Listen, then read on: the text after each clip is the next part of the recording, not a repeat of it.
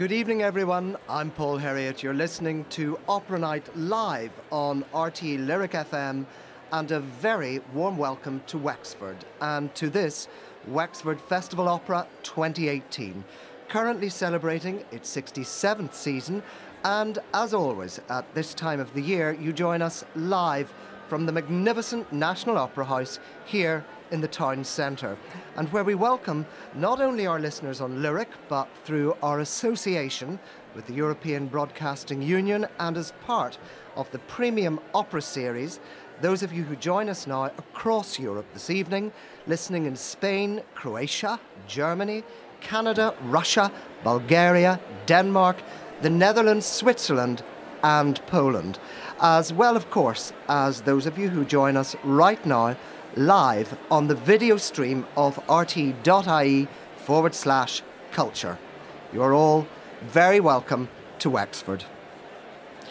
Well, during its run over a 2-week period this year, this renowned operatic event has certainly lived up to its citation as Festival of the Year 2017, with another extraordinary programme that reflects perfectly the range and variety for which Wexford has become so renowned, presenting some of the very best operas almost never seen, or at least very rarely.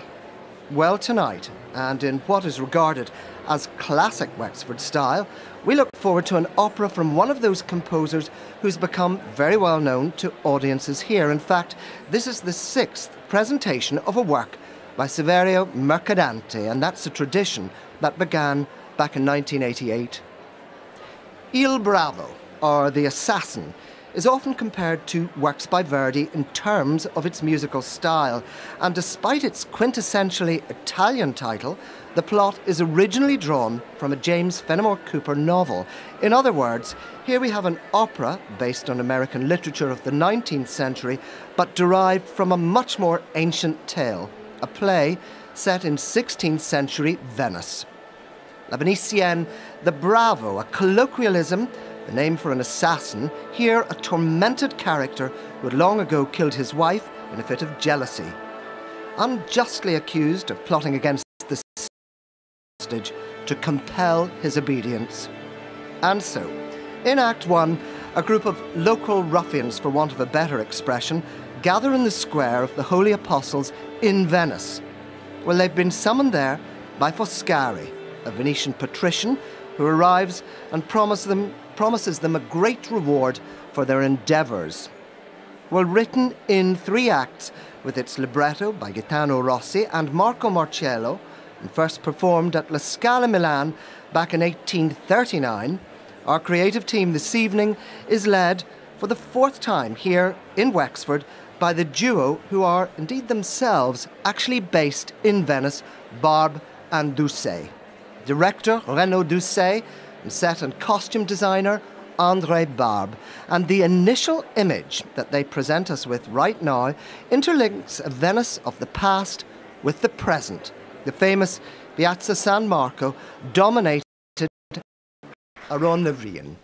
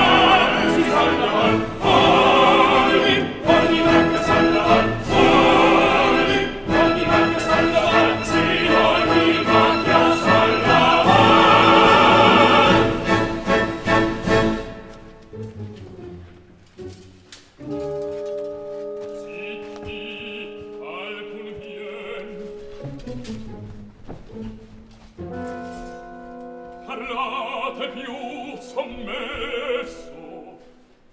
Oh, sai. Oh, sai. Io stesso con veder tutti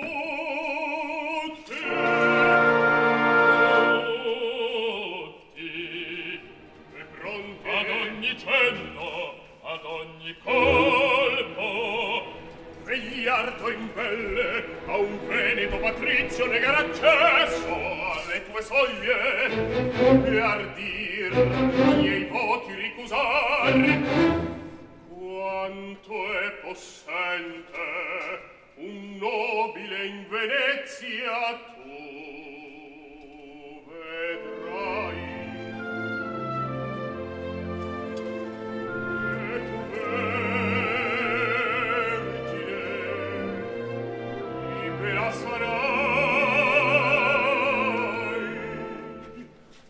Ancor veglia. O cara luce sola, e sotto il ciel mi splende. Il vostro affetto per Teodora amarla un dì mi parve, ma costei vidi,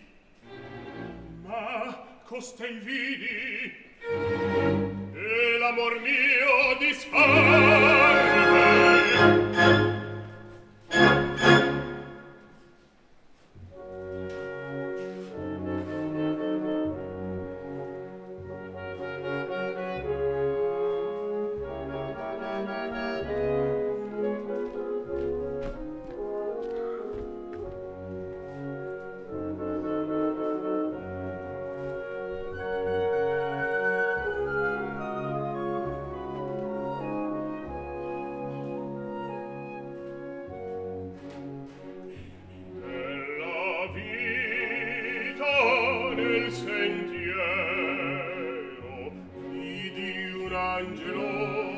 Angelo del cielo, io non ebbi che un pensiero,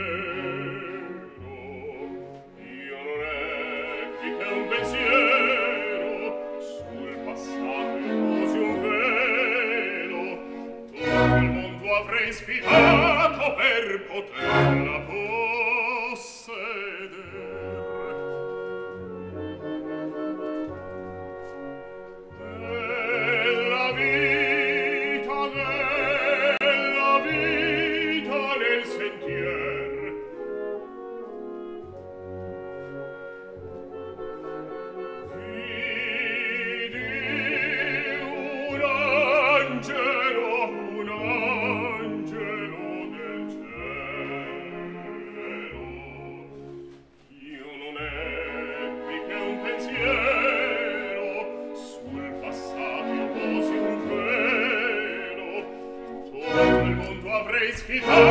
Avrei sfidato per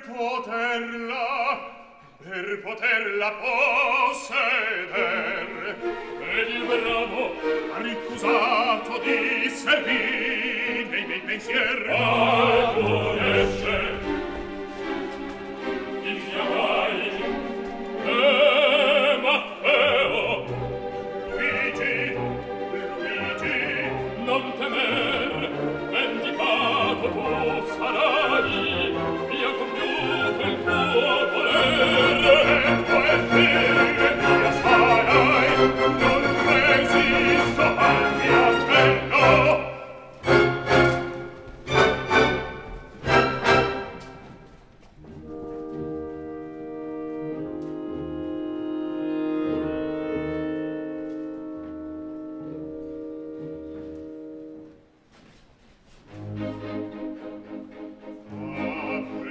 Da un tuo riso fia la terra un paradiso, fra mortali il più felice per ti, o cara, diverrò, se il tuo cuore darmi lice.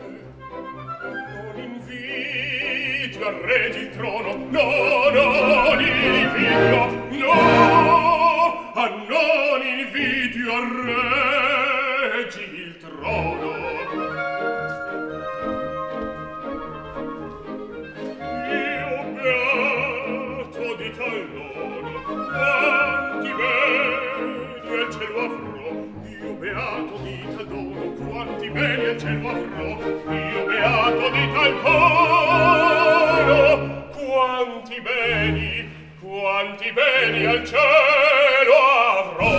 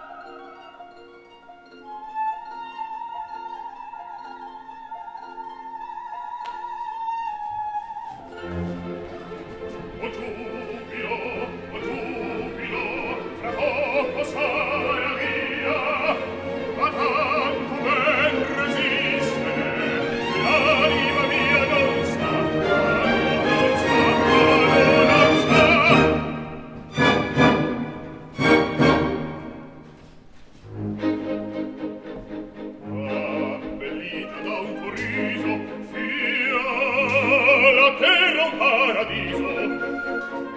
Fra mortali il più felice per ch'io cara diverrò. Se il tuo cor sperar mi dice, non invidio al re il trono, no, non invidio, no, non invidio al re il trono. Io beato di tal loro, quanti beni al cielo avrò. Io beato di tal dono, quanti beni al cielo avrò. Io beato di tal dono, quanti beni, oh, quanti beni al cielo avrò. Io beato di tal dono, quanti beni al cielo avrò.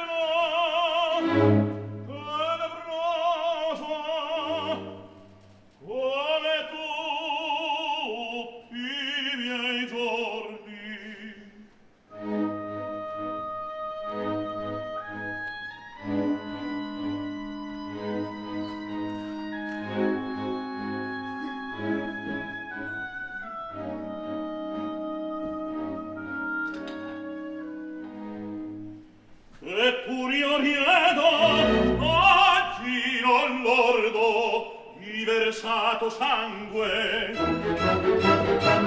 Pare che un nemico Iddio m'abbia sul petto e l'ira sua questo pugnal cacciato. E in questa larva il volto mio cangiato.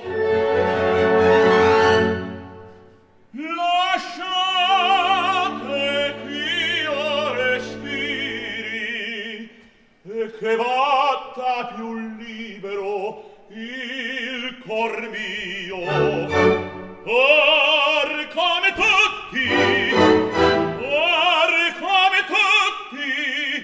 sono nuovo anch'io.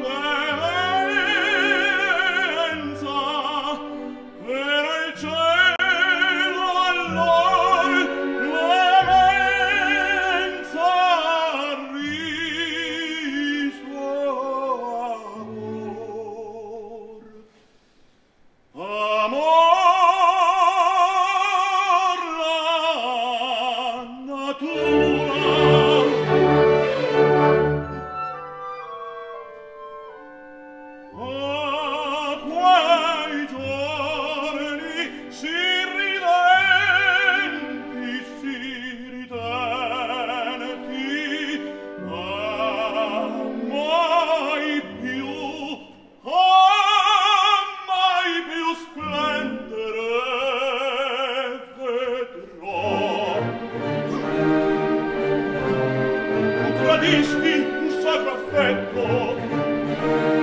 Oh Violetta, io ti svenai, ma d'allor fui maledetto, del cellodio diventai, fui maledetto.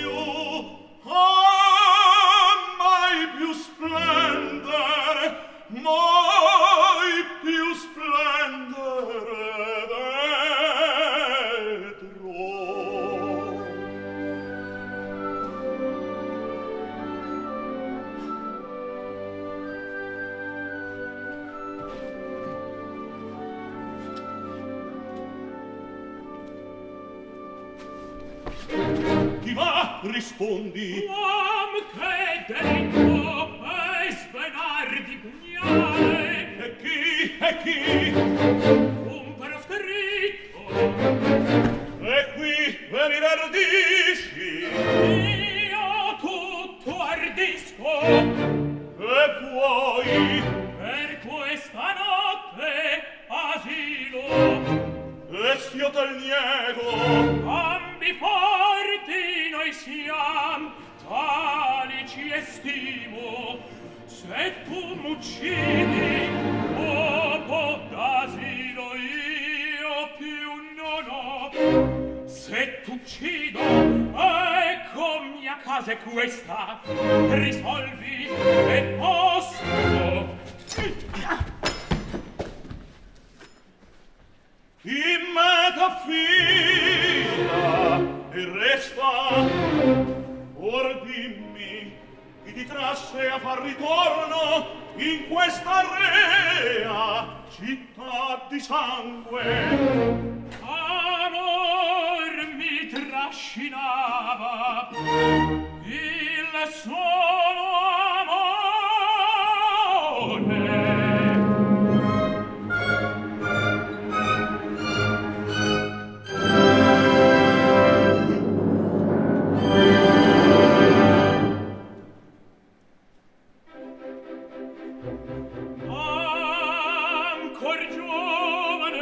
Proscritto da venir di spavencerto, io languiva delitto come pianta nel deserto, languiva delitto come pianta nel deserto.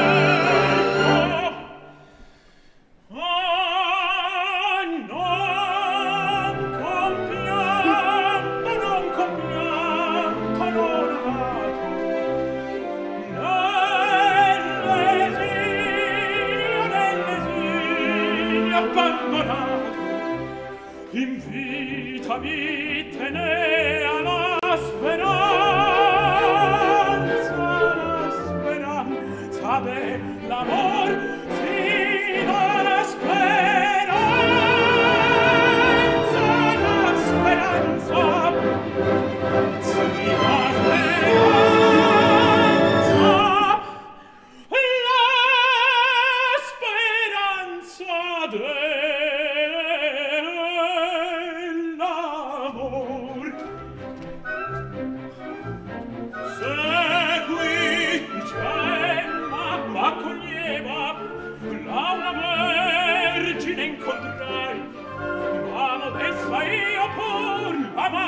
e cuore, e vieni là in Venezia, va a vederla, va a vederla. E come speri, oh, per vincerne i misteri, cerco un uomo. E chi? Lo schiavo del consiglio, il bravo. Il bravo!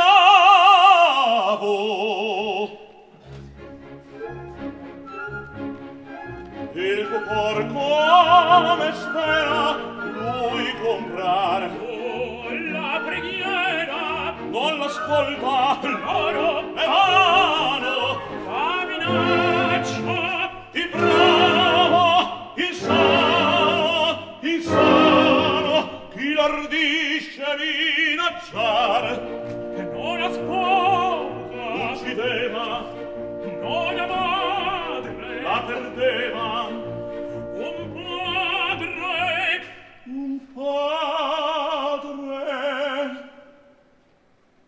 un padre,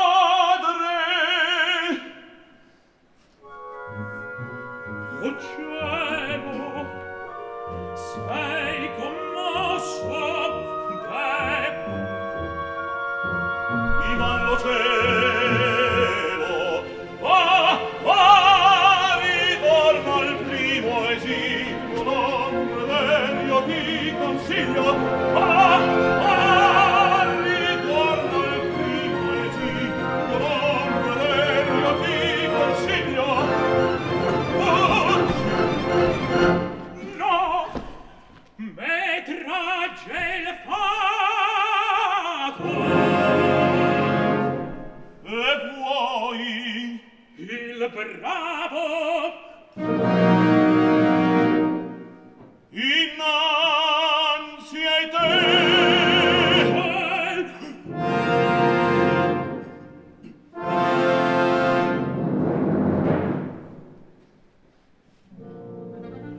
Ah, tu il bravo, ah, tu tremi, che sento, oh giovinetto, ove dunque il tuo coraggio, di qual nome avrei il terror? No, è delirio questo nome, il mio spavento, questo aspetto, non vacilla questo coraggio. Ma tu tremi, giovinetto, no, questo nome, questo aspetto, tu tremi,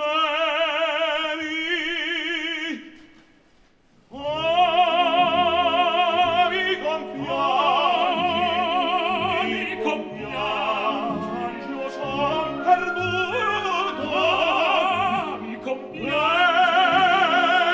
dal mondo, io sono tu solo, tu piangi, treo dal mondo, io stanco tuo, ma tu vedi un infelice, colpa alcuna in me non v'è, no, mi compiangi, io son perduto, tanto tuo il balcone ti aspetto, non è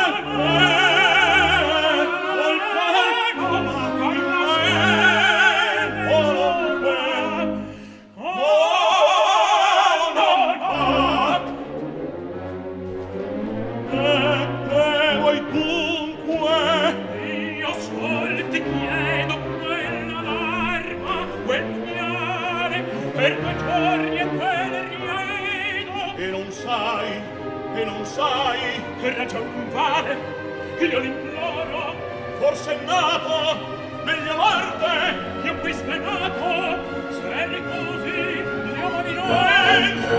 Pensa, crea, l'aspetta strano, non sai, l'aspetta strano, non sai, tutti lo sanno.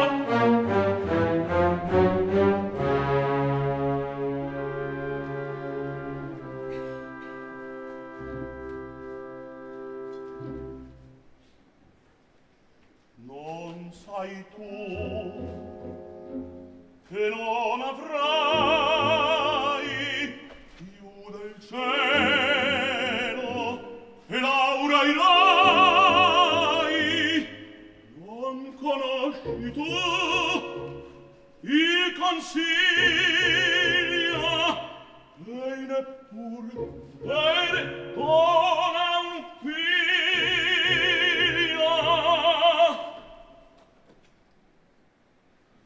Non sai forse che tuo padre sarà lei ti imporrà. Ah, fuggi, fuggi, hai tempo ancora. Ah, fuggi, fuggi, hai tempo ancora. Ti risparmia né pietà. Ah, fuggi, fuggi, hai tempo ancora. Ah, ti risparmia né pietà. Quel pugnal può vendicarmi quella barba. Gelari, a me chiedi e tanto te lo bene che saprò col cielo. Io te lo chiedo per tuo padre, sai, te pur bene dirà. Senza voler che qui ora ti fai vinto e pietà. Hai vinto, o giovane. A tutti io sono ignoto.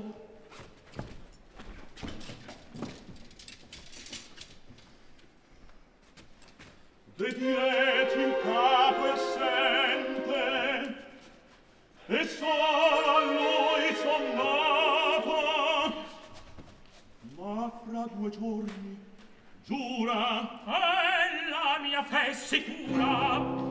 la mezzanotte rammenta quest'ora stessa Io vengo, tuo padre. ah sì, Sì, c'è seconda la speranza e so guarda ancora saprò. Sì, trovando e trovando ancora saprò.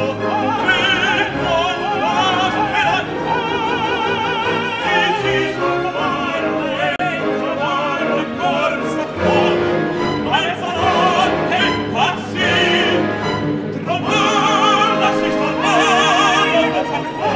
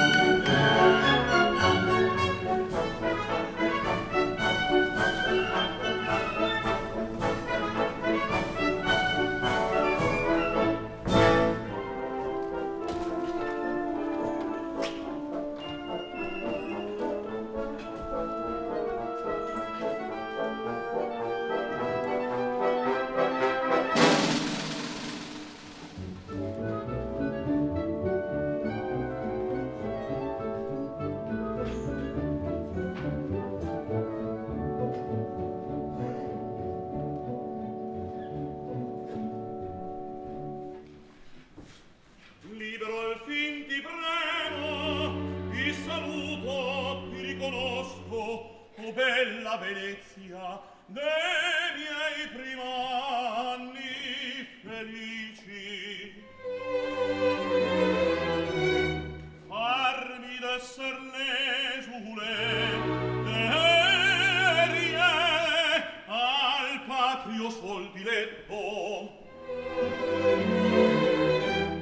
Ah sì, tutto si tenti, onde imbarato, alle prigion di stato, venga il pegno della fede del bravo. Ah, quell'indegno!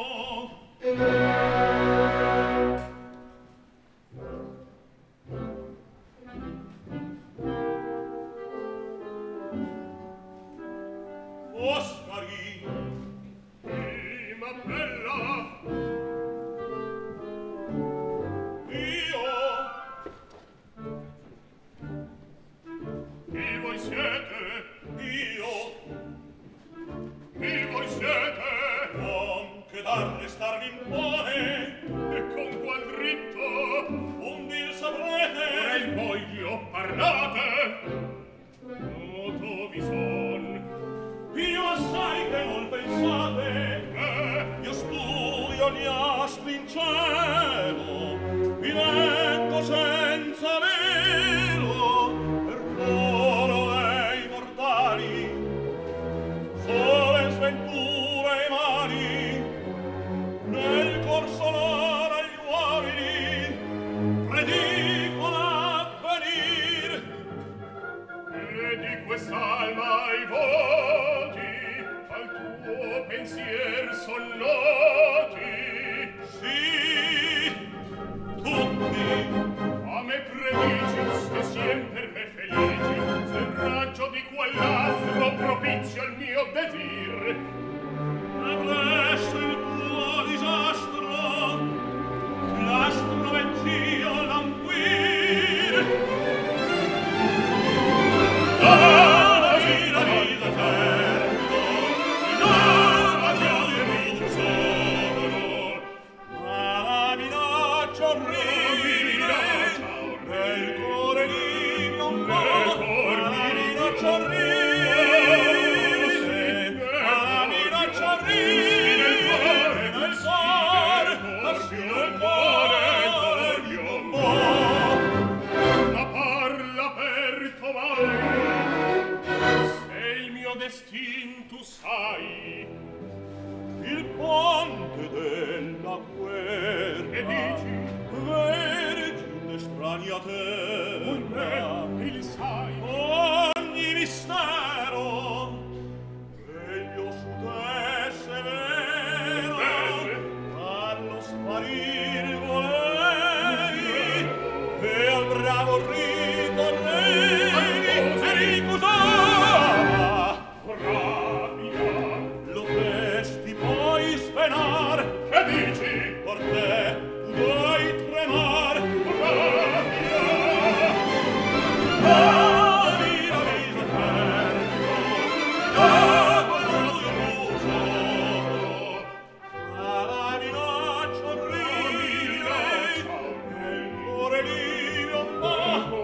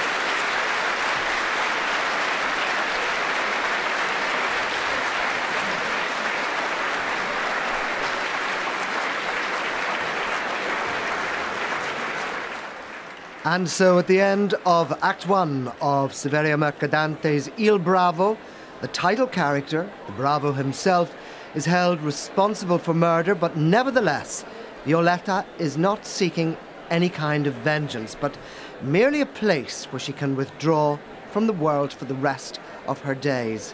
However, unbeknownst to her, the Bravo offers his protection, and she accepts, much to the irritation of the establishment, and Foscari in particular. But it seems no matter the guise, the crowd always defers to Il Bravo. Set in 16th century Venice, the Bravo of the title here is that tormented character who long ago killed his wife in a fit of jealousy, and unjustly accused of plotting against the state, he's been forced by the Council of Ten to become their secret hired assassin, while his father is held hostage to assure his obedience. Well, written in 3 acts, with its libretto by Gaetano Rossi and Marco Marcello, this was first performed at La Scala Milan back in 1839. Our creative team this evening is led by a Venetian-based duo, Barb and Doucet, and our cast this evening includes Il Bravo, Rubens Pellizzari, Foscari is Gustavo Castillo, Pisani, Alessandro Luciano, Luigi is Simon Meklinski, Theodora Jascosato, and Violetta Ekaterina Bakanova, with the Wexford Festival Opera Orchestra leader Fionnuala Hunt under the direction of Jonathan Brandani. And now, during our first interval this evening, we took the opportunity earlier on in the week to catch up with this Venetian-based duo, André Barbe and Renaud Doucet, so well placed, of course, to interpret this story, and who are certainly no strangers to the opera festival here in Wexford.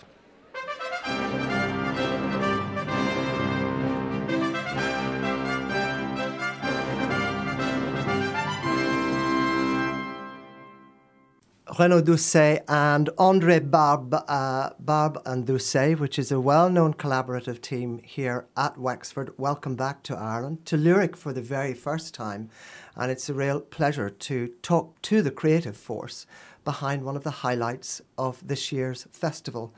Il Bravo, and I would suggest that probably the two of you are the best placed to interpret this story of anyone I can think of, for all sorts of reasons, and we'll come to that a little bit later on. But I wanted to start with this piece by Mercadante to begin with. Il Bravo. It's actually based around a James Fenimore Cooper novel, which would suggest the 19th century. But actually, in fact, the story is based on a much more ancient tale that takes us back to Venice in the 16th century. But I want to begin with the title character himself, if I may, Renaud, and to ask you about Il Bravo himself. Who is he? The Bravo is the legal assassin that is hired by the Council of Ten to get rid of the people who are mostly in the way of those 10 most important families. And it's really this hired assassin. In fact, he does not have much choice than to do it. We will discover it through the plot of the opera. But it's a character that existed, that was real. There is a beautiful, beautiful painting by Tiziano called Il Bravo. Because when we were doing the research, then it was very interesting to look at this painting where we see a young gentleman that is pulled by the shoulder, and we do not see the Bravo, we see just the shadow of this man, and we see the dagger that will kill this gentleman. So it's fascinating to go back to this story in Venice, because in fact a lot of people forgot about those things. Do you know, you immediately want to draw contemporary parallels, and I think of something like a former day James Bond, for example. I mean, not quite as, obviously, as prescient as that. This is for a slightly different reason, but nevertheless, the idea, the charisma that lies behind a hired assassin or someone who's licensed to kill. something that is important, in the opera of Mercadante is also, it's the typical bel canto opera. It is the typical big story of the bel canto opera. And we wanted to make sure that we were very faithful to the first ideas of presenting also a Venice of the 16th century. It is not only the Venice of 16th century, but at some point, we wanted to show what it was. It's an opera that is never done. Okay, like this is the specialty of Wexford. So it is also important when you're bringing back a piece to be able to have the sense of what is the origin and the nature of the piece itself. Now, you've suggested there already the very particular setting here and the feel of that. And that's why I wanted to talk to you, Andre, about the set and the costume design here. Venetian, 16th century, we don't know that exactly. That depends on you. But there's no question, and as I said to begin with, that you're both better placed than most, perhaps, certainly to research this, because it is actually where you live. Yes, we can call Venice home since 3 years, and it's quite a pleasure. I think Renaud and I keep pinching ourselves every morning when we wake up and we look at the view from our living room windows, where we do see the campanile and the duomos of the cathedral. It's fantastic. It was easier for us to do the research because some of the action described in the libretto are actually places we go daily with our dog for walks. Campo Santi Apostoli, of course. Il Ponte della Guerra is 30 seconds from home. Yes, exactly. And Piazza San Marco, or places that we visit daily, and it's very easy for us to know. So we had to do a bit of research about which palaces we wanted to use for example, for Theodora's palace. But we end up looking at the Palazzo Grimani, which is our neighbors, and we visited it one afternoon, and we were simply back in time. So one of the Palazzo Pisani is really is very, very close from home. In fact, it's on the way when we go to Fondamenta Nuove, walking the dogs, and we pass in front of Palazzo Pisani. It's amazing to think of something of such a period, such a place, and such a time in terms of research as being on the doorstep, and it makes me wonder immediately, had you ambitions to do this particular piece for quite some time, or did it just crop up and it all slotted into place? No, in fact, it's David Agler who came up with the idea, because there is a very big tradition of Mercadante at the Wexford Festival Opera. We were looking at different operas about Venice. Let's be honest on this, because it has been a city that has inspired so many composers. But because of the tradition of Mercadante in Wexford, it was a good moment to do that. It's also a piece that requires big chorus. There is a lot of chorus scenes, and this is also one of the trademark of at least one of the big production of Wexford. In fact, this time is going to be two, because the double bill also is using a lot of chorus. So we decided to go on with Il Bravo for that. But what's fascinating in Venice is that wherever you walk, you are always confronted to the present and the past. Just in our apartment alone, we were told we're coming Ernest Hemingway, Pablo Picasso, Modigliani, Rubinstein. They were all on our living room. They all lived in the very same place? Yes, they were all... Well, they were not living there, but they came to visit the owner of the place, who was a famous painter.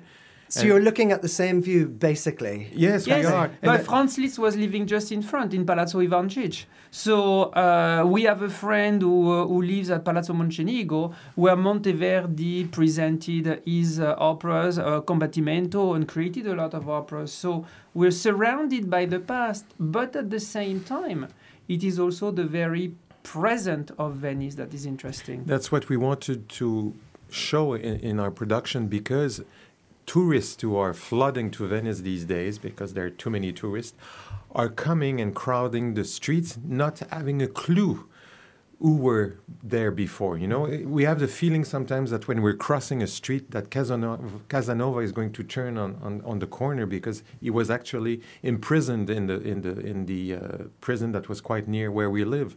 So we wanted to accentuate that and to say because Venice has no car, it's a city that has hardly changed in 300 years. And so one of the challenges of this is bringing the Venice that you know and experience today and that is relevant despite what it may look like or how similar it may look to the past into the present, bringing this story into the present. The Venice is a major character of the story. There is, of course, the whole story and the plot within the different characters. But Venice is definitely a big part of the story. And we wanted to speak also about, yes, the mass tourism. That does not only happen in Venice. Barcelona has the same problem. The difficulty that we have to face was to be able to speak about that and at the same time not twist the story to the point that it is not recognized anymore. With André, we always say a good concept is a concept that flows. At some point, you have to recognize the story. You have to know what it is about. And the music, the bel canto music, is really fitting, this story and is enlarging, making bigger than life, make those characters bigger than life. So it is important to be able to stay faithful to the score. So are you telling me, for you at any rate, it all begins with the score? Of course, naturally. Always. Our job is to say, how is this piece relevant to a modern audience? How will they understand it? Will they have the codes of today? The codes that were known then, will they understand these codes today? Or do we have to help them in a way to understand what the codes were? And what does this story bring to the modern audience? It's very interesting because there are a lot of messages in Il Bravo, like don't take too hasty decision, you may regret it at the end, which is, something that we live daily because sometimes we take hasty decision and maybe we should not. The fact that we're not looking anymore with our eyes. We don't take the time to look at things. Now, the city became a background for selfies.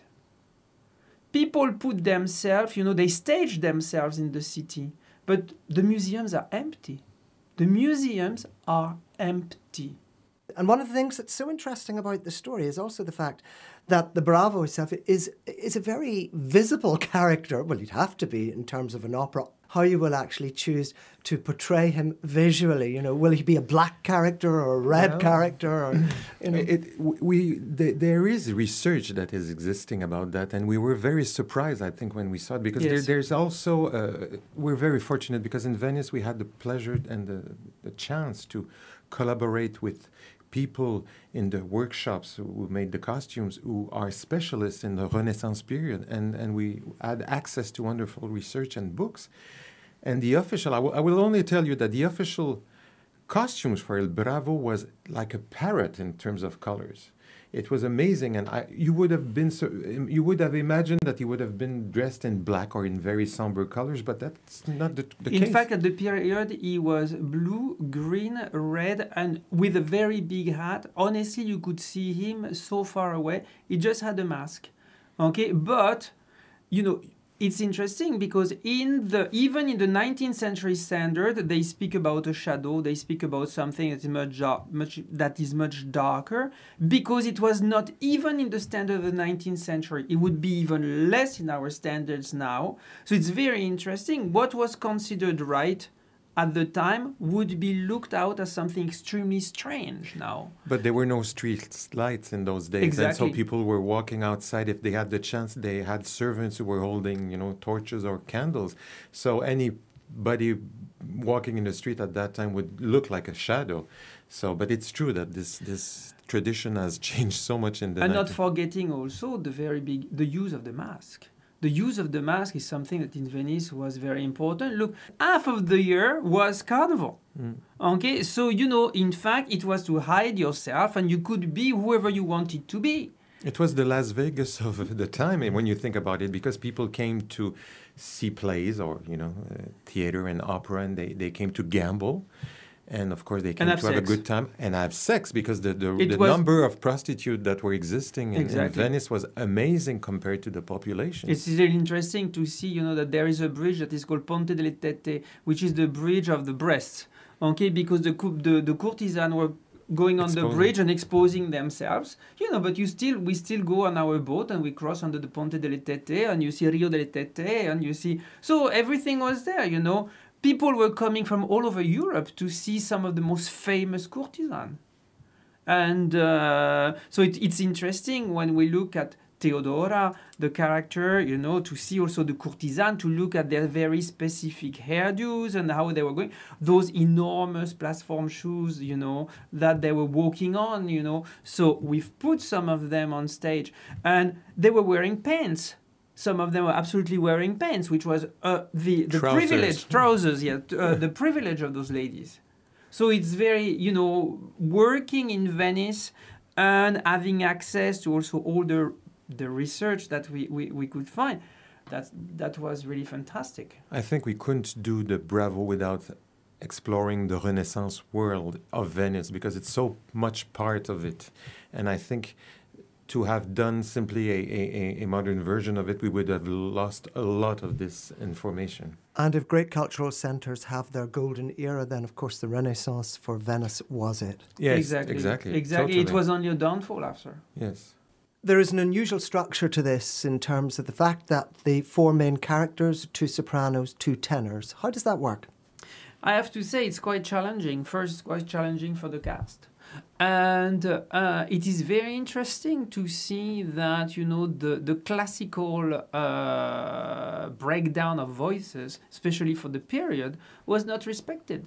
And to have those 2 tenors that are almost father-son, and then you have the 2 soprani that are mother-daughters, was very interesting. And I have to say, Mercadante creates some of the most beautiful duets. You will see in Act 2, there is a gorgeous duet, a prayer in between the 2 ladies that is really stunning. And I have to, it is extremely demanding for the cast. It is vocally very hard. When I was looking at the score the first time, I was like, whoa, this is heavy. And we don't think about Mercadante in being this very difficult composer to sing. But on this score, it is a heavy one. And in what terms do you mean that? Athletic terms? It is athletic. For example, the role of the Bravo is also sitting on a tessitura that is not easy and is very long. It is very long and it's always very strong with a strong orchestration under. Okay, the part of Theodora which is asking a full lyric voice, but at the same time with a lot of coloratura. You don't know exactly if it's a soprano or if it's a mezzo role, but who needs to go to a high C. In fact, you're supposed to have this kind of super incredible voices, okay, to be able to do that. The very beautiful part of Violetta and Ekaterina Bakanova is absolutely splendid. Ekaterina Bakanova, who came in also late in the process, because that was also a cast change, and who really is doing a beautiful, beautiful work, I have to say, but has so many arias, duets, quatuor, ensemble, it never stops. So it is physically really draining for them. And it's very demanding for the chorus as well, because they do move a lot, and the action is very demanding, and vocally it's very strong. It's important that it is musically very tight and very precise, because with the orchestration, really you need to have this precision. But at the same time, this cannot be a Park and Bark opera version, okay, where the chorus is only standing them doing nothing. In fact, they need to be extremely involved in the action, which makes it very physical for them. So every part of the action and all the movements in the staging have to be done accordingly to the musicality of the piece, as well also as respecting the breakdown of voices to make sure that the balance is good. So there is a big planification to be done before we can even start to go to the rehearsal room. So that was a challenging one to prepare, especially because also we were working with manuscripts, and Jonathan Brandini had to redo and recopy the entire orchestra scores. So all those parts are new. So it was really digging into every pieces of information possible for everybody to put it back together. It has been, I have to say, maybe for me, it has been the biggest job in the last 20 years to put this piece back, because of the structure and the essence of the opera. When we looked at it at the beginning and we say, okay, we're gonna be close to 200 costumes here, and we don't even, as we know in Wexford, it is not a chorus of 60 people. But some of those chorus people have 5 costumes each, because there is so many changes. So it is a very big undertaking to bring Il Bravo back to the stage. This is also one of the reasons why a lot of companies don't want to do this type of operas, because they're massive. And to be able to do them in Wexford, to be able to present them to the audience that come especially to the city to see this type of event, is something that is quite fantastic. In a way, you've answered a question before, because it occurred to me, of course, you were speaking there, that you both collaborated for the first time, I think, here at Wexford some years ago. And here you are again with this piece that, as you've just pointed out, is very typical of the challenge that Wexford will allow. Well, this is your 4th collaboration, I think it is? It is our 4th collaboration. The first one, in fact, it was our first show together. This is where we say, we Wexford created a monster. Exactly. A double-headed monster. But yes, it was Si j'étais roi with a young tenor that was at the time Joseph Calleja. And then we came back for Penelope by Fauré, which was a score I always wanted to stage. Then we came back with Thérèse and La Navarrese by Massenet. And Il Bravo is actually our first Italian opera. Yes. All the others were done in French. Yes, the French operas. And now we're living in Italy. What a strange coincidence. In Venice. In Venice.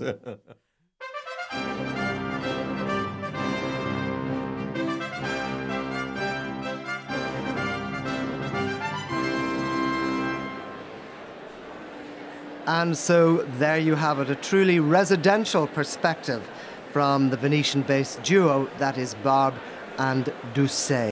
And our Sciagurato,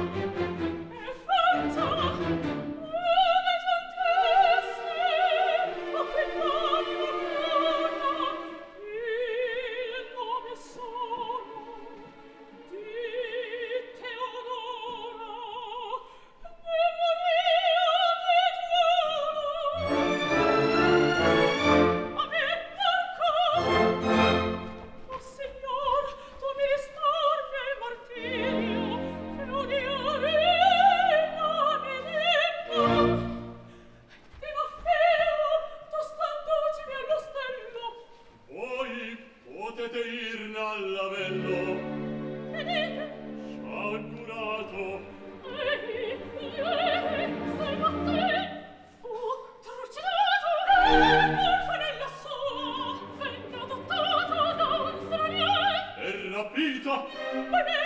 Che dite? Ella non bello! Che mi consiglia? Tanto d'essa vi corre. Era mia figlia! Portare il mondo non vi fio che imprendere in tracciarla. Adesso tutto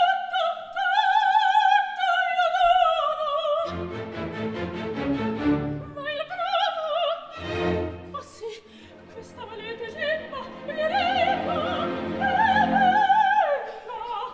a tosto.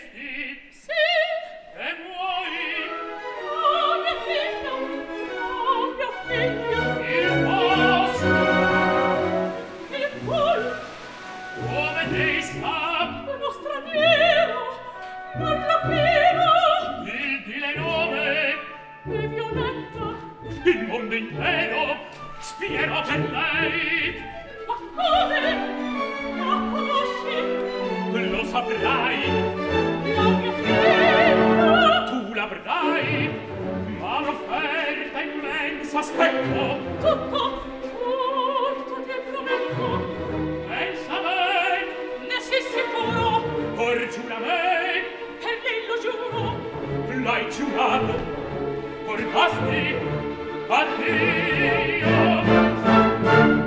Con tua figlia io tornerò.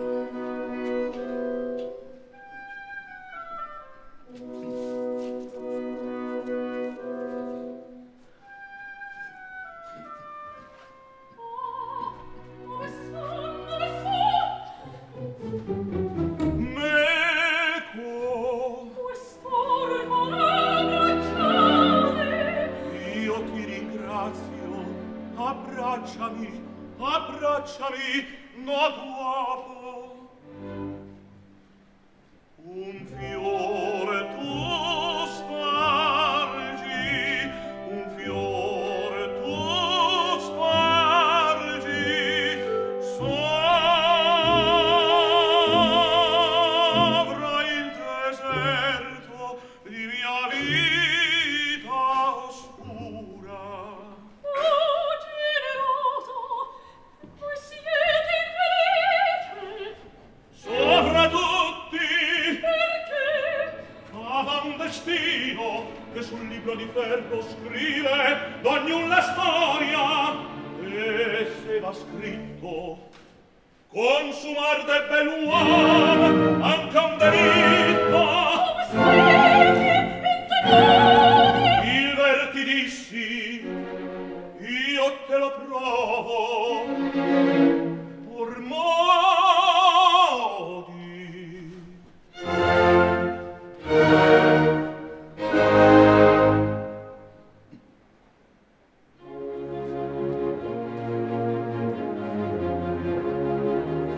Tranquillo, beato d'un'alma, d'un core, un figlio vivea col suo genitore, ma entrambi accusati, quel padre ed il figlio, son tratti dinanzi dei 10 al consiglio, le prove furbare di loro innocenza, quei giudici infami e tanta sentenza.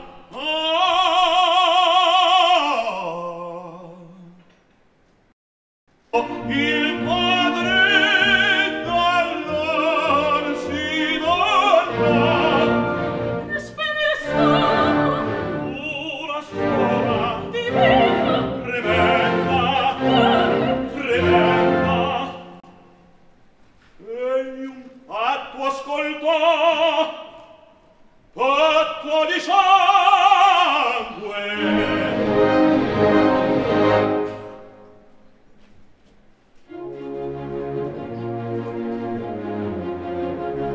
Quel tetro consiglio che avea un mortale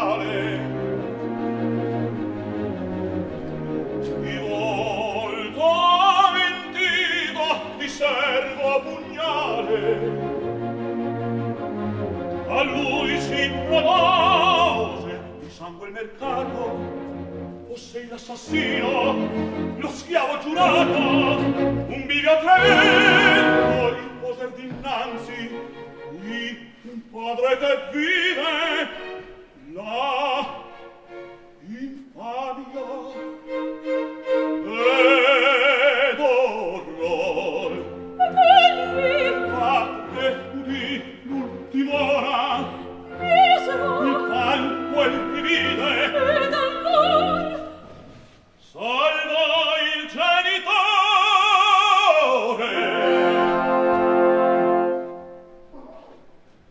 Divenne colpevole dinanzi all'Eterno, la vita resa un inferno, e il vecchio suo padre ti può riveder, e questo per lui l'estremo piacere, l'estremo piacere, e questo per lui l'estremo piacere. Ma il vecchio suo padre ti può rivedere, e questo per lui l'estremo piacere, l'estremo piacere, e questo per lui, ah sì, per lui l'estremo piacere.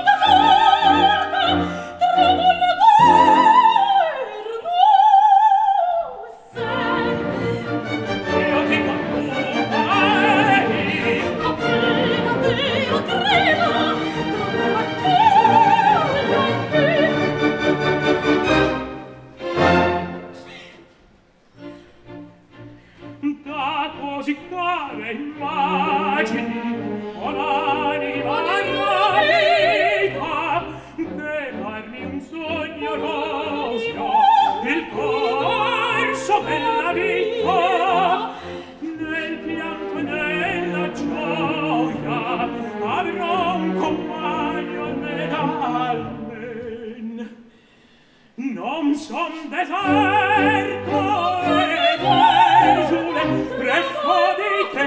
presso di te mia bella, ah sì, non son deserto, presso di te, presso di te, presso te mia bella, ah sì, mia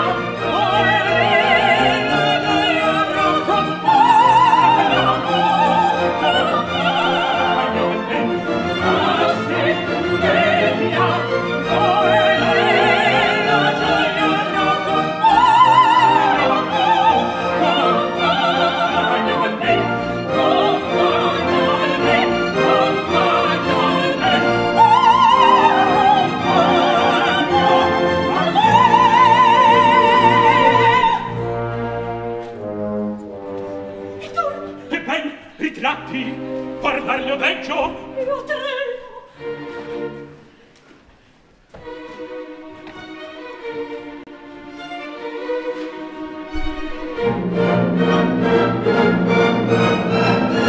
Tu qui che brami quella donna, folle, ella è mia man, nessun l'avrà quel cielo, neppur sua madre, ed essa orfana. Ascolta, sua madre a me la chiese, Teodora, l'infame, no, giammai.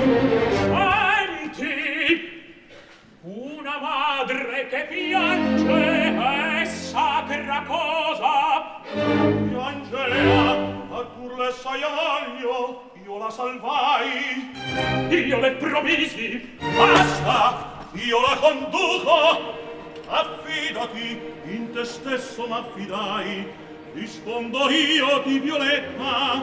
E le puoi? Un motto e son perduto, se tu il vuoi. Ivania Teodora, mi manderai la figlia, Orvanne, addio. Date pende mia vita, e l'amor mio.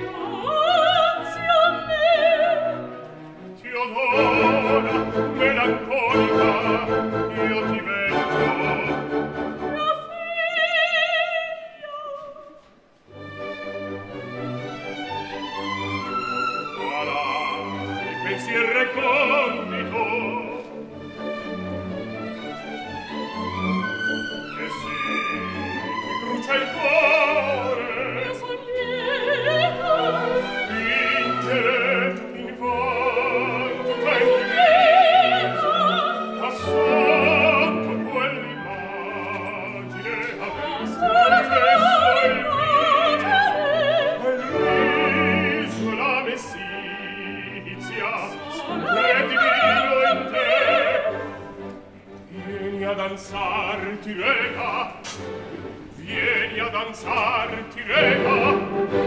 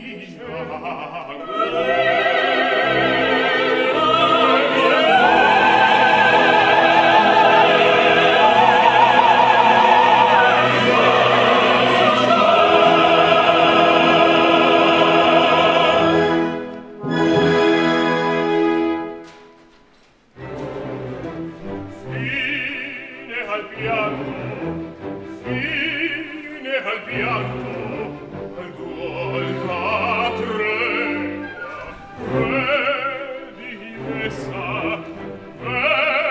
Vedi messa, ogni sembianza. Celebrezzo mai si segua, celebrezzo mai si segua. Non più festa, non più danza, io l'imploro. Perché? Ciò che questo, non più secco, come vieni? Tu sei vero. Ammutiscono i concetti, le facci son valenti, ma tal sera ti onora, suoni, facci, suoni, facci.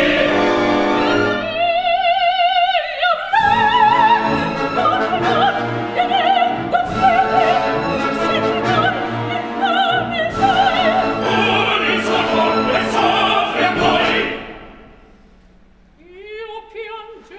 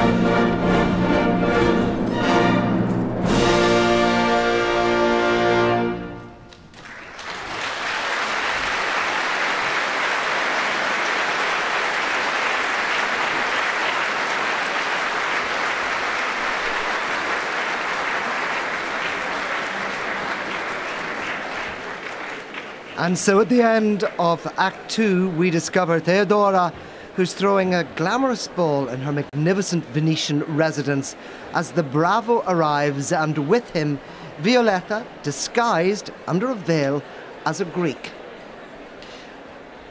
Theodora's emotional outburst astounds the great and the good of Venice,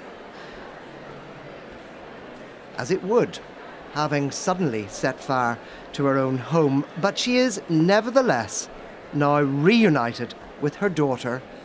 However, the Bravo himself remains in hot pursuit.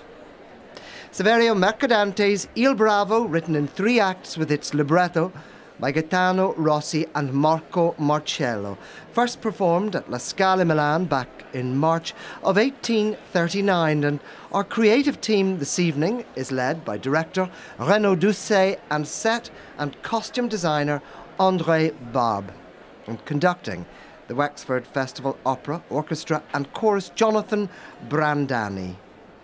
Paul Herriot with you here on Opera Night, coming to you live from the Wexford Festival Opera 2018 on RTÉ Lyric FM, across the European Broadcast Union, and video streamed live on rte.ie/culture.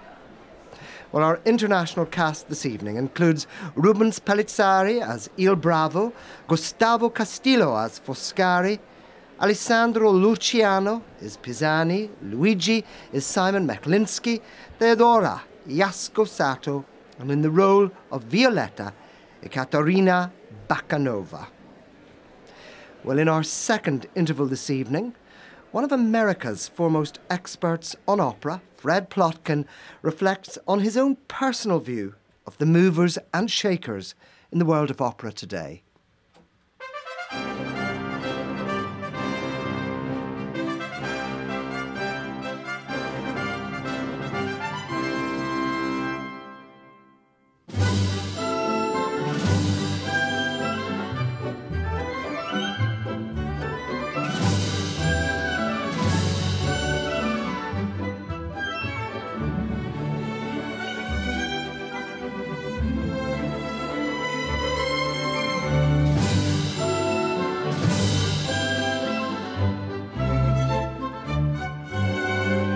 If I were to talk to you about the movers and shakers in opera, I would want to point out that opera, being this most complex art form, it has many people you don't see and hear on the stage. And all of these people, and ones that I'll be talking to you about specifically, are fundamental to keep this art form rich and diverse and very, very difficult to stage. So let me begin with the executives, people who run opera companies or festivals. I've selected 2, although there are many fine ones. I think that opera would die out if we didn't have singers who were prepared to act and who directors who otherwise wouldn't want to work with them. So, and we would lose our audience. Peter Gelb. He's the general manager of the Metropolitan Opera since 2006. It's the largest opera company in the world, so inevitably that makes him a mover and a shaker. He is most famous, I believe, for the introduction of HD, high definition. We're coming to you from the Metropolitan Opera House in New York City. I'm Mary Jo Heath, and we are thrilled to bring internationally transmitted operas live from the Met stage that happen 10 times a season to audiences around the world. This inevitably has changed the way we see and we hear opera. I think it's a mixed blessing in that we focus more on the visual with HD and less on the musical. And opera, to me, is a musical art form first, but also a great theatrical one. And the eye is forced when we watch HD to move where the camera director chooses. I was watching recently an older opera video, and the camera remained focused on the singer for the entire aria. And frankly, that's the way that we look at opera. When someone is singing, we probably are not looking off in all kinds of different directions. But that said, HD has brought opera to communities that have never seen it. And if that's the only opera they have available to them, then that's excellent. But I always believe that there is nothing more thrilling than a live opera experience, primarily because the acoustics are incomparable in a way that you would never get in a cinema. The other very important executive is named Helga Rabel-Stadler. And although she's very important, she's not as prominent to the public eye. She's the president of the Salzburg Festival since 1995. The Salzburg Festival has the broadest artistic program of the world. We feature opera, drama, and concert. Only the best artists are invited to Salzburg. The artistic quality is the true idea of the festival founders. This festival is a huge gathering each summer of stars, singers, conductors, stage directors, artist managers, record company executives, and also there are many wealthy audience members who go there, and they are major donors to their own arts organizations back home.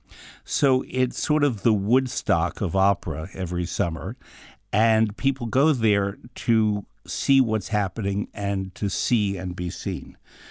Then there's the category of the producers, also called the stage directors, but in opera they're called producers.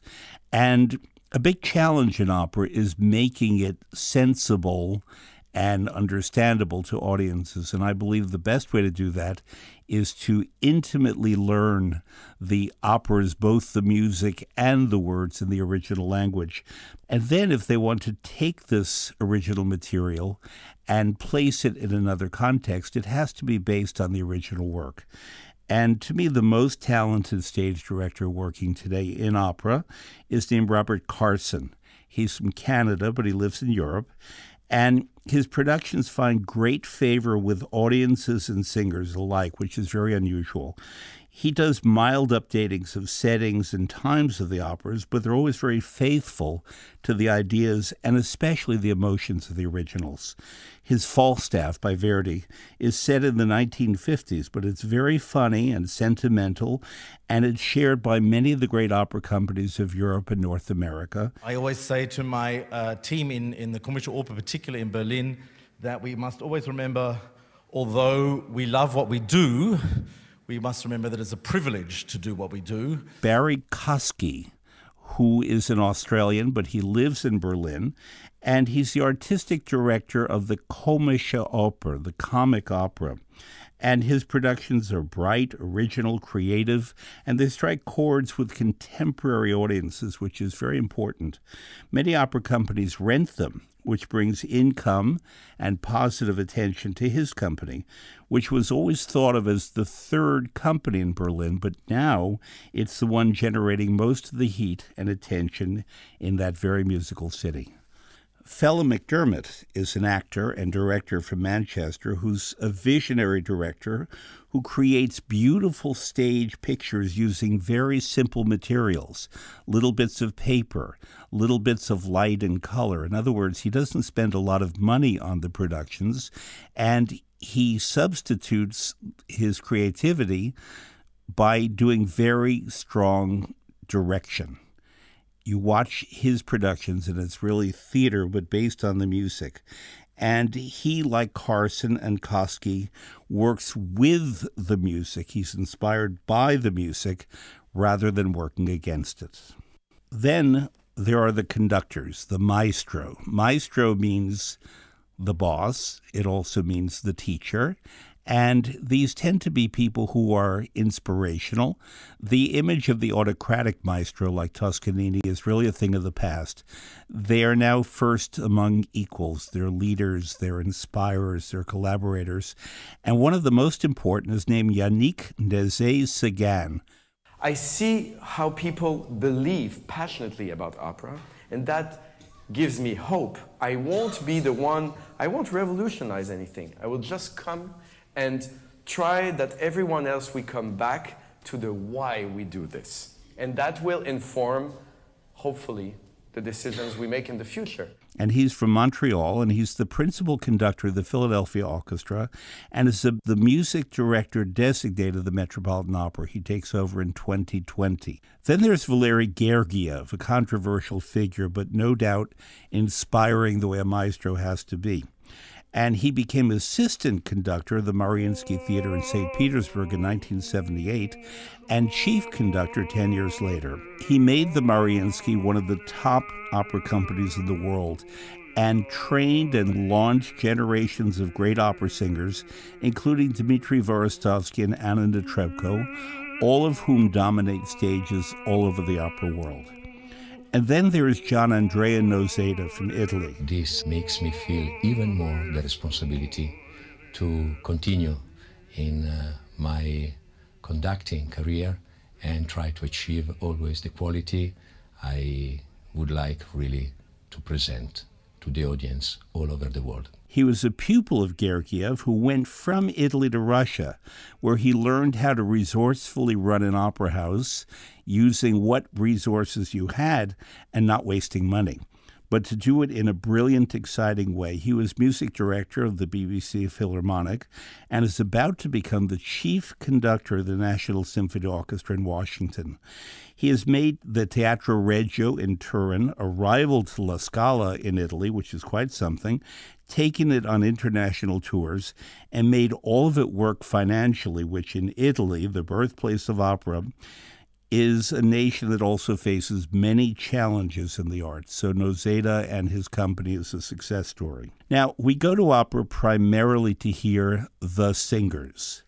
And I'm asked all the time, every day, why there are no good opera singers anymore. And I always respond that there are many outstanding young opera singers who come from all over the world, including Ireland.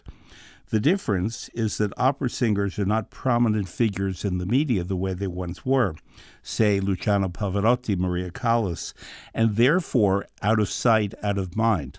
But it's not their fault.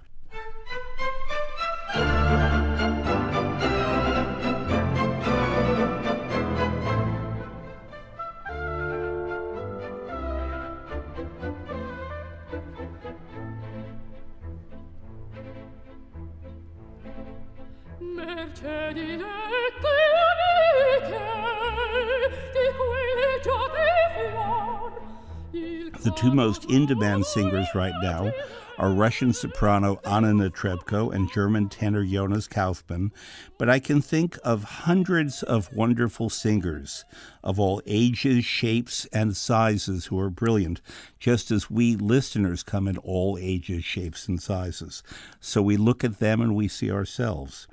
Netrebko and Kaufmann also are very beautiful to look at, which it seems to be decided is what we want now in an opera singer. I want a great singer. These two are great singers. We have to support those who create magic on the stage through their singing.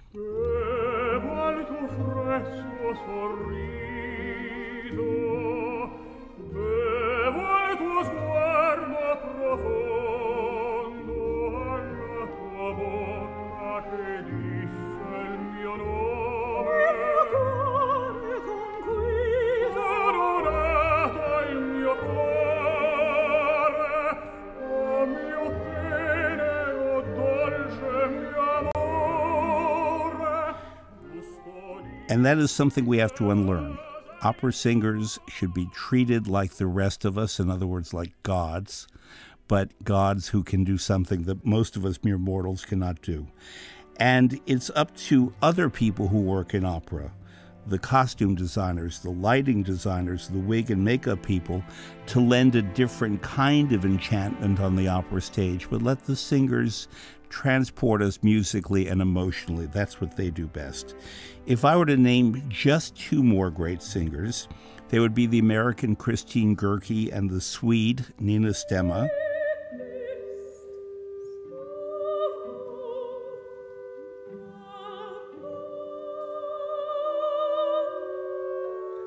Both of them genuine dramatic sopranos who sing the toughest roles in Wagner and Strauss, and they make audiences deliriously happy. And let me add Joyce DiDonato, who is an outstanding mezzo, who paves her own path. She picks music that works for her. She picks music that tends to connect with audiences.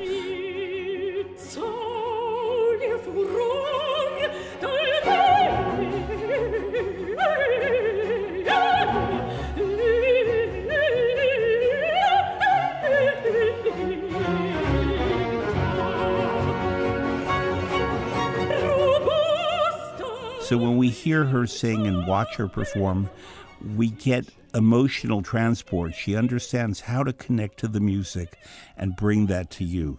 So also a magnificent artist, but there are many everywhere that you go.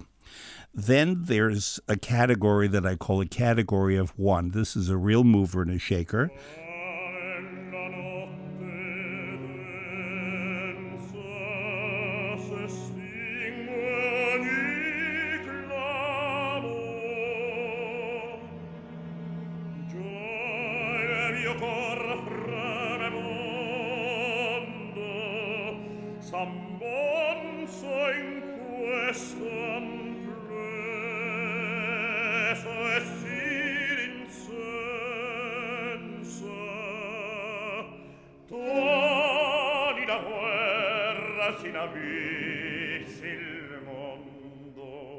Placido Domingo, who was born in 1941. He has sung more than 140 roles, first as a tenor, now as a baritone, then who knows. And he's conducted opera for decades. He's managed opera companies in Washington and Los Angeles. He's the head of an international music foundation, singing foundation, and he's mentored generations of singers, and he's a prolific fundraiser for the arts. Then opera is not a museum. It's not that all the great works are in the past. We create new works nowadays. Not every work that we create is outstanding and will last, but all the bad pieces from the past we don't listen to anymore either. And my country, the United States, is experiencing a boom in new operas, and every great theater is presenting new opera. We see 30 or 40 or 50 new works a year. We have many talented composers. I will name three. Jake Hagee, who wrote Dead Men Walking, Kevin Putz, who wrote Silent Night that was seen in Wexford, and Laura Kaminsky, who wrote an opera called As One, a very interesting opera with a baritone and a mezzo-soprano about a transgender person, and we meet this person in the two voices. It's a real work of art. What they all have in common is a man named Mark Campbell, a very talented and very busy librettist who had 5 world premieres in 2017.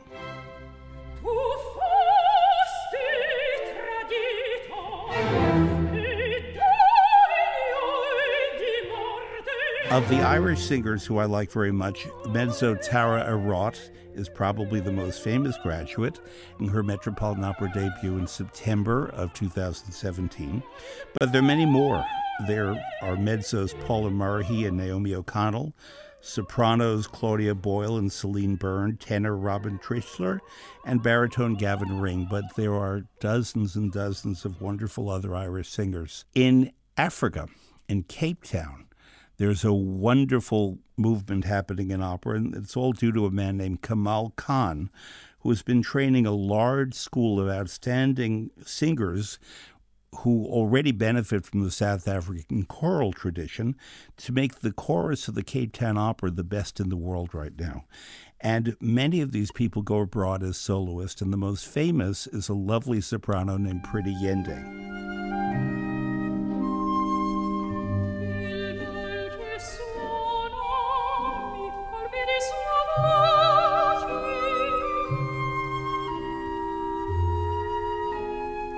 Then there are educators who train musicians and designers, but also those who spread opera to the public. That is part of my job.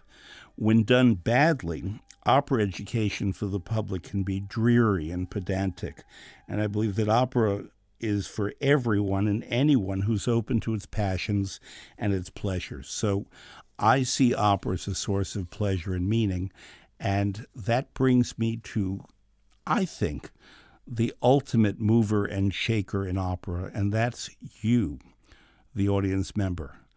Sometimes the audience feels ignored if they don't care for a new opera or a production, or if a singer just does not compare to Joan Sutherland, Luciano Pavarotti, or whoever your favorite singer is.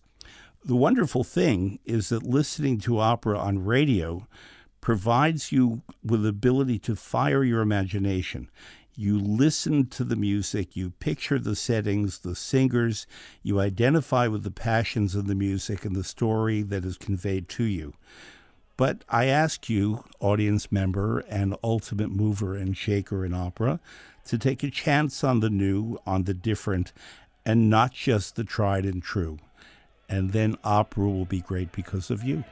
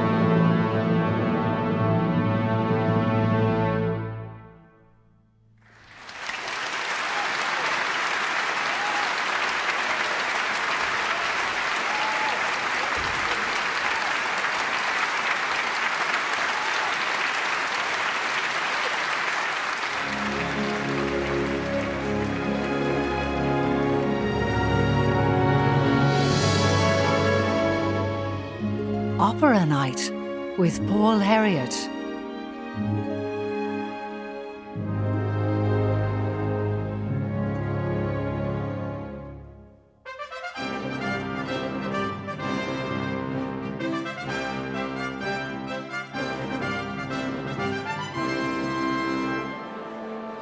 And our thanks there to Fred Plotkin, one of the foremost experts in the field, with his own personal reflection on you, the current movers and shakers in the world of opera. Paul Herriot with you here at the National Opera House in Wexford. Il Bravo is one of Mercadante's most interesting and successful.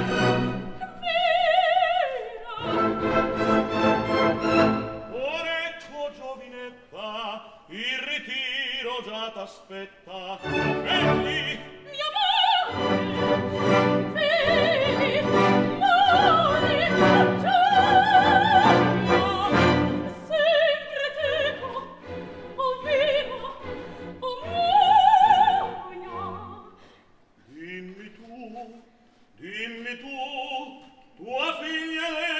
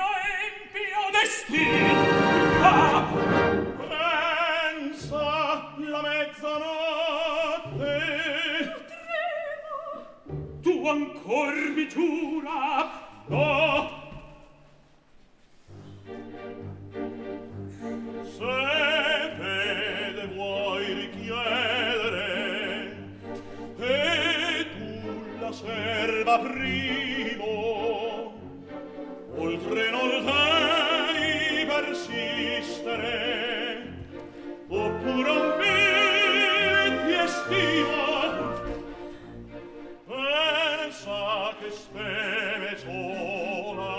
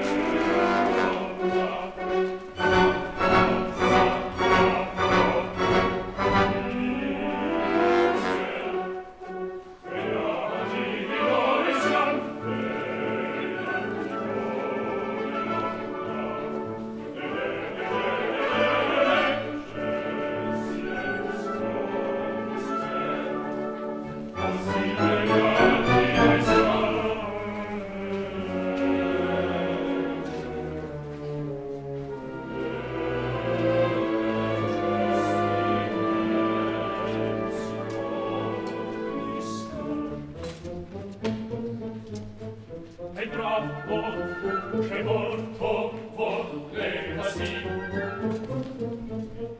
Ardì con Patrizio accuso chi fossari, ed egli Padesio dal Petro il Senato amor non sai che un comando terribile al bravo non si reconosce.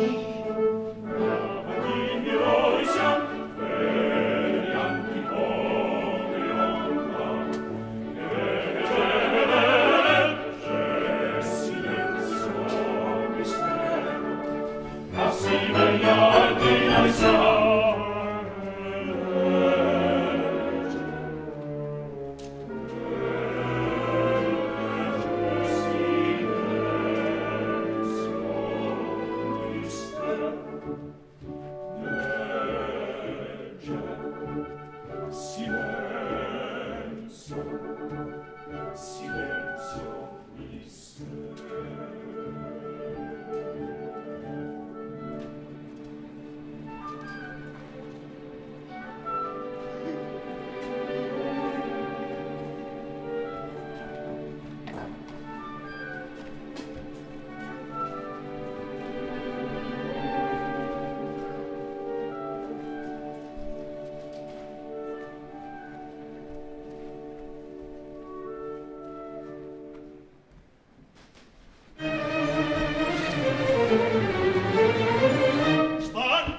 Seguirmi io credea l'ultriceina di Dio.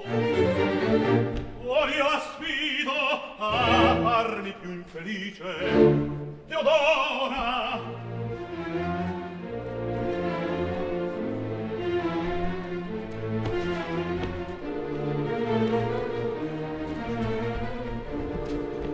Dove andasti, padre mio? Partite, fuggite un solo istante, un secolo per voi. Ecco, eccomi. Con lui. Che fai? T'aspetto. Oh, giorno, è bravo. Mezzanotte scorsa a ciascuno il suo nome. A te la faccia, lo stilo, oh bravo, è un ordin del consiglio a compirsi fra un'ora. Oh, il celesti, Per salvarmi, mio padre. Oggi sperai liberaggio, corrutti scolte schermi, ad esser tratto a morte crea lo sventurato. Un grido ise, accorsero le guardie, io lo lasciai mar, voi fuggite. Io le conduco, con violetta, io le giurai eterna fede. Mia sposa, amico, figlio, sarai sostegno alle infelici fino alla morte. Carlo, che mi dici? Restare io deggio, maledetto e solo. Ma avrai compagno con eterno duo. Madre, affrettate! e che? Questo è proscritto, quest'ordine. Con te! Le benedici. Le benedici! Poi, per sempre addio!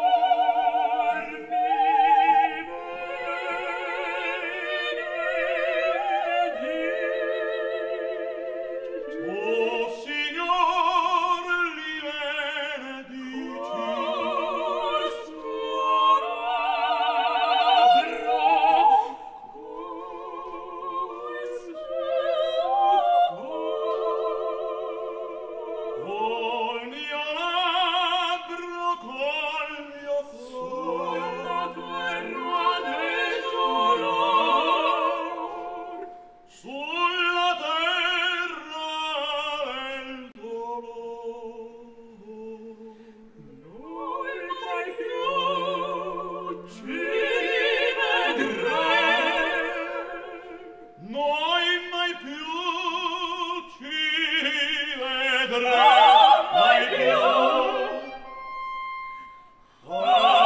Mai più. Ma speriamo almeno in ciò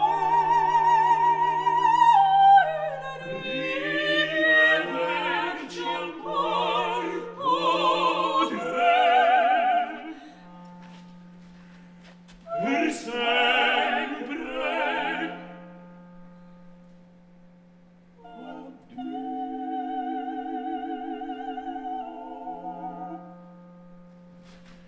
Per sempre, addio.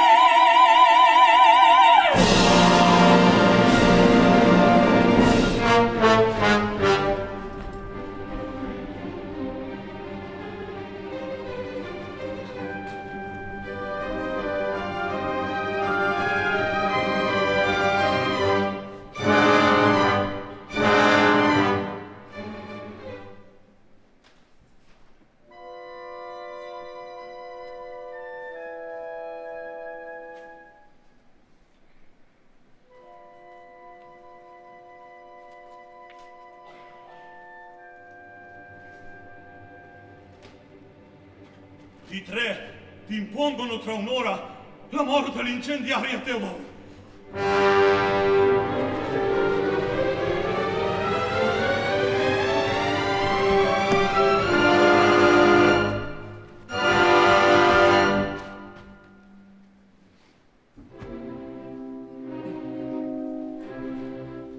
Ah, per sempre ogni speranza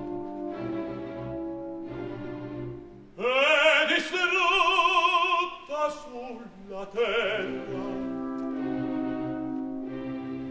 Di soffrire una costanza pur sia teco eterna guerra. Meco meco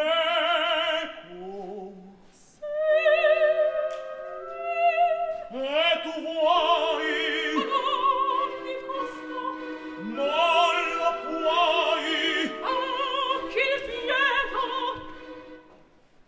Urrio Senato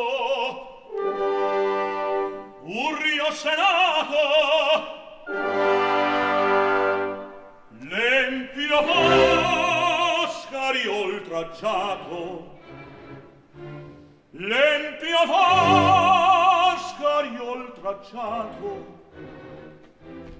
questo cenno il padre mio, il destino persecutore, il destino persecutor. Leggi e trema, leggi e trema.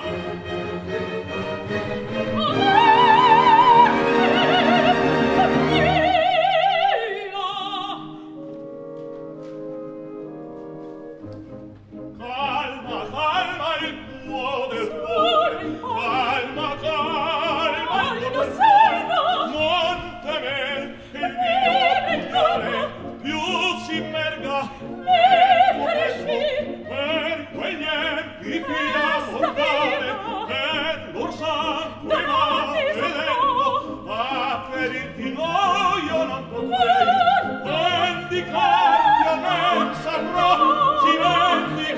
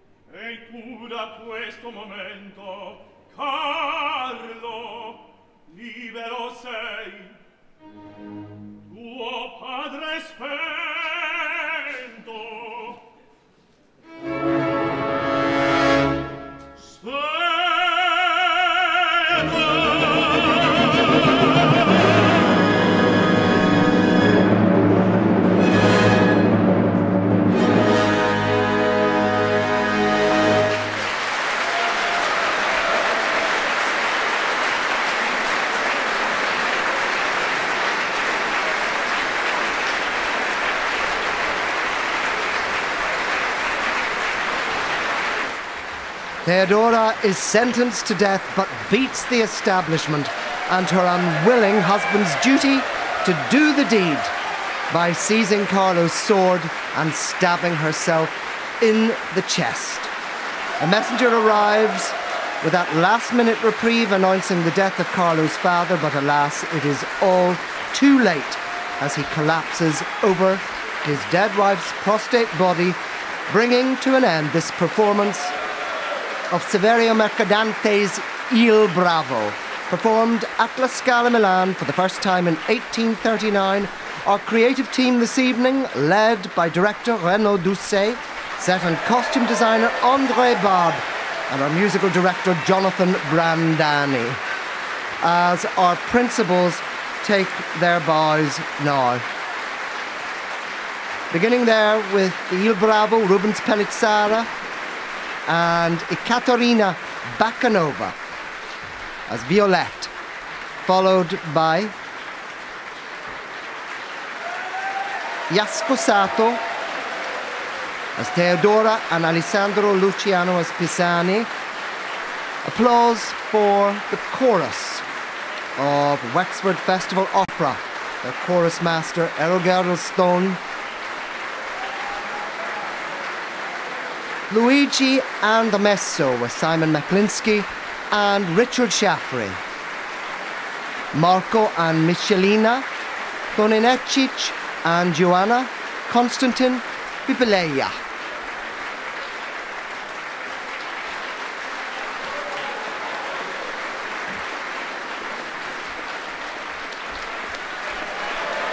Oscari Gustavo Castillo, and Pisani was Alessandro Luciano. Theodora Iascosato.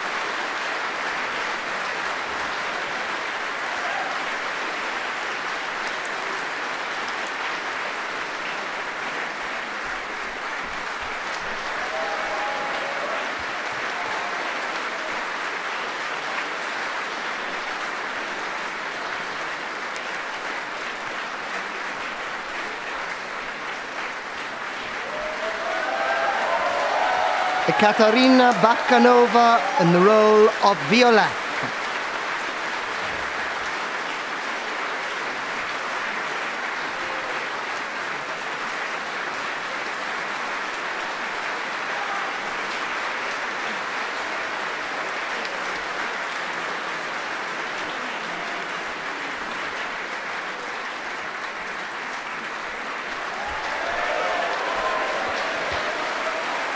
And Il Bravo himself, Rubens Pellizzari. Rubens Pellizzari acknowledging this very enthusiastic response from a full house here at the National Opera House in Wexford.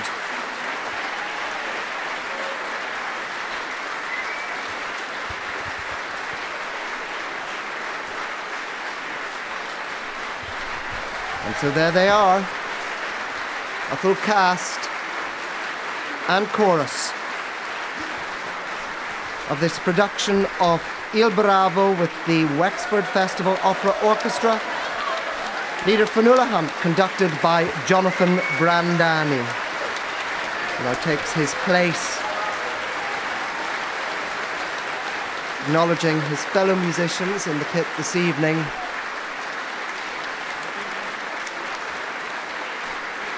And this extraordinary cast.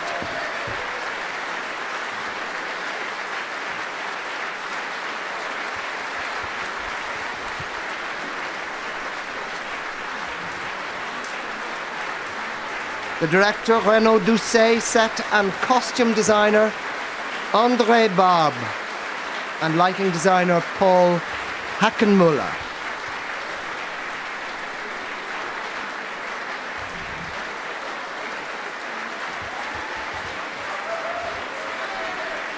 And as the applause continues here at the National Opera House, Paul Herriot with you on this special opera night on RTÉ Lyric FM, coming to you live from the stage here in Wexford, our first broadcast from this year's Wexford Festival Opera. I'm joined by our listeners from around Europe, courtesy of the European Broadcasting Union, along with those of you watching our live video stream on rte.ie/culture, and all our RTÉ Lyric FM radio listeners. Our lyric production team, Ian McGlynn, production coordinator, Richard McCulloch, Gar Duffy, and Seamus O'Martha on sound, and producer Gail Henry. I'm Paul Herriot, thanking you for joining us. Next week, we bring you the European premiere of William Bolcom's